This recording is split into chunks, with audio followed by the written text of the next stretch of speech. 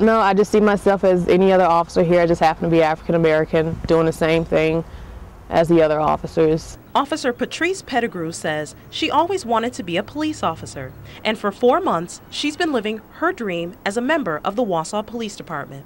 She says the crime in her hometown of Milwaukee motivated her to want to be an officer. Growing up in Milwaukee, seeing the type of crime that's down there, and just wanting to make a difference. Prior to coming to Wausau, she worked as a dispatcher for Sheboygan County.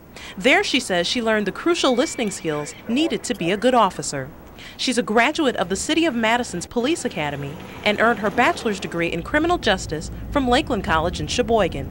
Officer Pettigrew says she enjoys living in Wausau. I liked Milwaukee, but Milwaukee was just so big. I think as a whole, the community here in Wausau is a lot better than Milwaukee. And I think I found my calling at Wausau. Officer Pettigrew doesn't consider herself a trailblazer, just a member of the team, and she's hoping to make North Central Wisconsin her home for years to come. In Wausau, Margot Spann, News Channel 7.